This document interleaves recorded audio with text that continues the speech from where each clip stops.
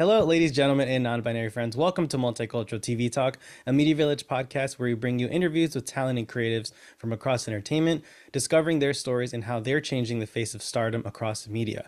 As always, I am your host, Juan Ayala. Thank you so much for tuning in.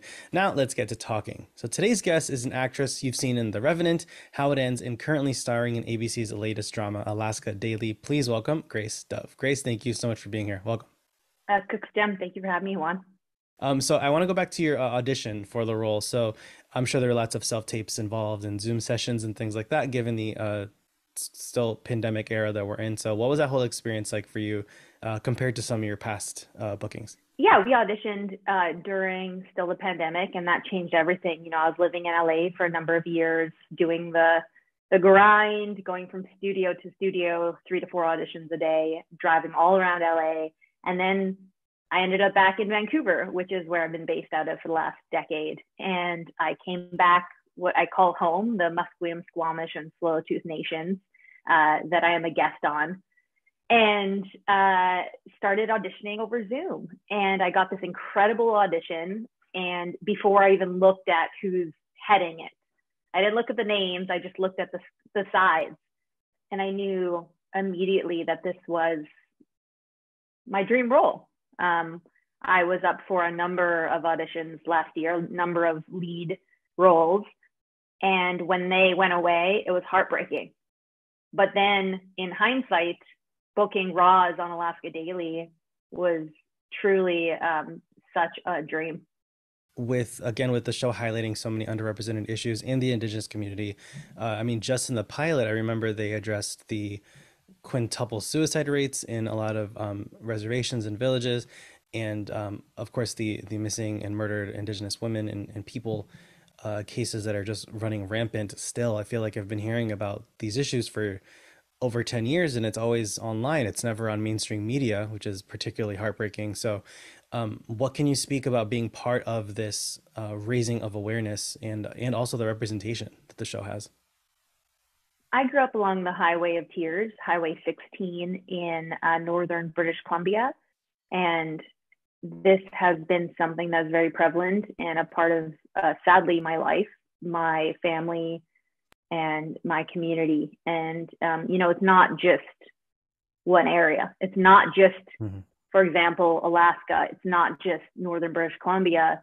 This is across North America and across Indigenous territories. So we've been, unfortunately, living this our whole lives. So for me, it's not shocking. It's not new. It's nothing that I haven't heard of. But to be able to showcase it on a network television show, to showcase on ABC, and to be in living rooms, to be on TVs of a lot of people that have never heard of this, it matters. It matters that non-Indigenous folks will now have an opportunity to hopefully educate themselves and to show compassion. In addition to that, what are you hoping that audiences take away from the series? Because it does address, as you said, so many different issues.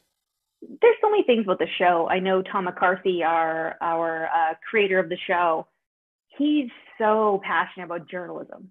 So I want our audiences to care about local journalism, because it's only the local journalism that is going to share and bring light to what's happening within the communities. And aside of being a journalist, I also want to showcase and to share the struggle and the fight that we have as Indigenous peoples that is ongoing. We've been fighting colonization for 500 years. And so I really hope that audiences can take it upon themselves to be curious and to start educating themselves on the true history of the territory that they now live on. And with this big wave of increased in positive Indigenous representation with shows like Res Dogs, movies like Prey, like just completely blowing up the internet, what are you hoping to see more of in regards to that representation? And at the same time, what are you hoping to see less of? I think it's really positive. I mean, I've been in this industry for a decade, and the growth I've seen is very positive. So I want to see more of us in the writing room. And that's what Alaska Daily is doing. We have 2 Alaska Native writers in our room, creating the story, creating the characters, making sure everything is authentic. That's the first step. What I'd like to see more of is Indigenous crew, because I think that a lot of us aren't necessarily in those positions yet, because we're still struggling with a lot of day-to-day, trauma. So I'd like to see us trained. I'd like to see more Indigenous crew. I'd like to see more Indigenous directors, actors. I'd just like to see more of us, take up the space that we've always deserved. But this is definitely such a good start. I mean, I know that I'm not the first one talking about this. There are generations before me. I'm not the first one, right? Mm-hmm. There's Irene Bedard, there's Tentu Cardinal, Andrea Menard. There's many actors, Adam Beach. There's many leaders before me who have been doing this. They would laugh if they hear that I'm doing the same struggle, right? Because they've been doing this for way longer. So we have so many warriors, and this is just another step up, and we just have to keep taking those steps. So we're about 5 episodes into the run so far, about halfway through the season. If I remember correctly, it's 10 episode order. Yeah. So what are you looking forward to for audiences to learn about your character and to see for the series overall? I think it's a beautiful hero's journey of a young buck who maybe feels like she knows everything, knows a lot, and she does. Roz definitely knows a lot when it comes to her territory and her people. But as Grace, I see where she has to go. It's this beautiful mix of living in 2 worlds, and I think a lot of Indigenous people feel that. When it comes to journalism, when it comes to academics, when it comes to working with non-Indigenous peoples, and how do we take advantage? How do we jump on that, but also keep our grounding as the peoples of the land? So I think when it comes to Roz, she is doing all of it. She's encompassing it. And I really want to see Roz step out. I mean, maybe it's too early in the season 1, but I want to see her step out and go, I've arrived. I'm here. Thank you, Eileen. You have taught me. As much as she is stubborn as I am, and I feel it. I feel the fight. I don't want to necessarily thank her, hug her, but there is that, right? It's 2 people who really want the same thing, and that's the truth. So I'd love to see Roz step into her full power and become just the biggest journalist in Alaska. And with the increase of several Indigenous issues, as we said, like things like suicide, missing person cases, assaults, what can you suggest for our listeners, for our viewers? What can they do to learn more and to help in these causes?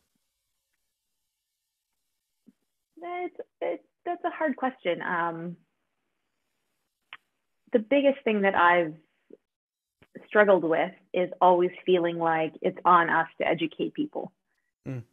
For Indigenous peoples to recommend resources, when I think resources are very much out there. And there's books around the Indian Act.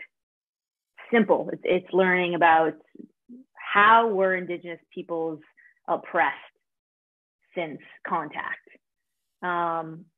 But more importantly, I think that whatever territory you're on, I think the best thing you can do to honor those peoples is to look up their history, to look up what their traditions are. How can you support them? So if you're maybe based in LA, that's Tongva territory, and who are the Tongva people?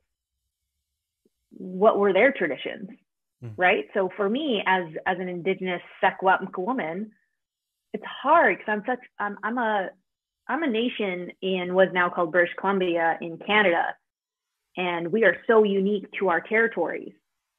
So you go all the way over to down to LA, you go over to, Six Nations, you go up to Alaska. Every nation is so specific to what they are fighting, whether it's the pipelines, right?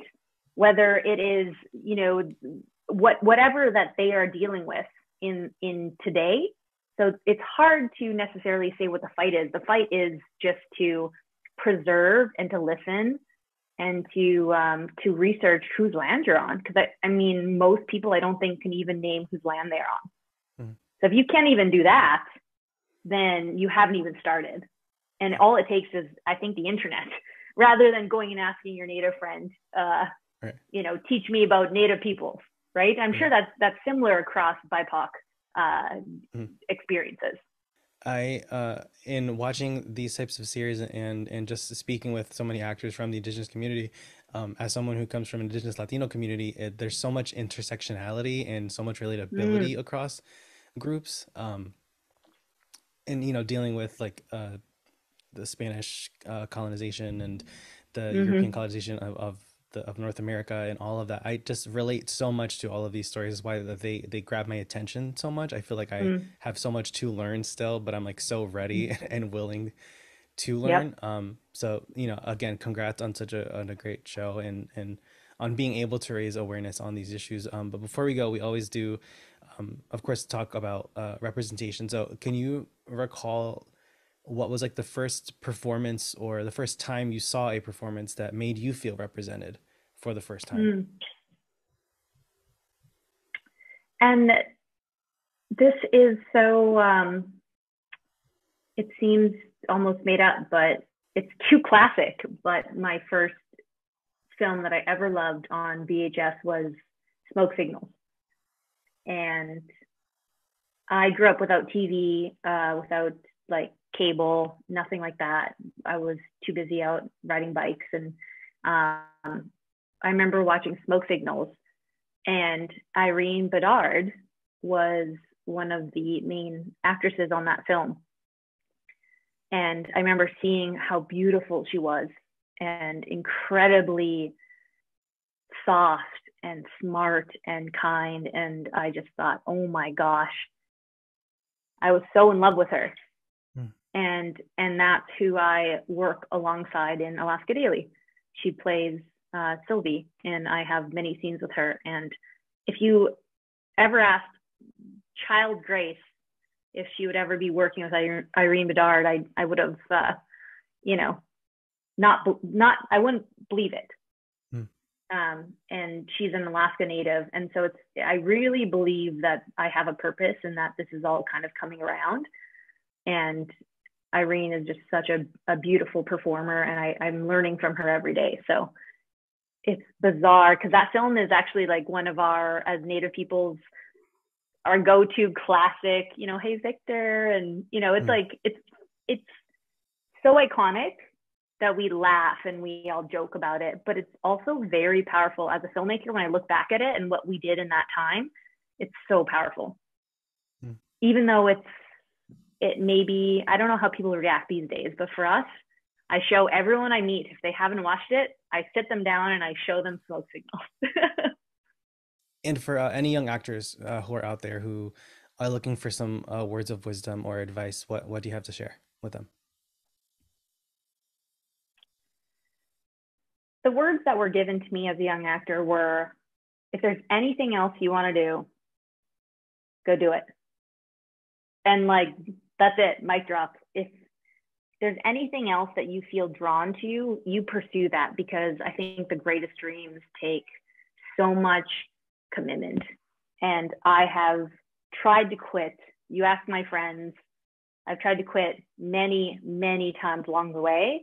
I look into universities, I look into other jobs, and there's nothing else for me. I know that this is my life's purpose. And as an actor, if you want to tell stories that are hard, that are funny, that have meaning, that don't have meaning, if you want to be a stand-up, whatever it is, you need to follow that, because I always thought, I don't ever want to look back and think I didn't try. So it's finding that purpose and knowing that there is support for you. You know, I have a lot of young actors that I mentor and that I support over text, over, you know, read auditions with them. And I am here, and I know a lot of us are for our young up and coming youth. So if you're on your res and you don't think it's possible to leave, it is. If you want to, you can always go back. But for young people, just know that like there is such a future for us. Grace, thank you so much for taking the time to chat with us today. If any of our listeners or viewers want to give you a follow on social media anywhere, where can they find you? Yeah, if anyone wants to follow me, I'm under Grace Dove on mainly Instagram. I love because you'll see videos of my dog, and then Facebook and a little bit of Twitter. Awesome. And folks, you know, you can follow us at MediaVillage.com on Instagram. Head over to MediaVillage.com for all of our reviews, interviews, podcasts, and more. And of course, don't miss Grace Dove on Alaska Daily, Thursdays at 10 p.m. Eastern on ABC. I'm Juan Ayala. This is Multicultural TV Talk. Thanks for joining us.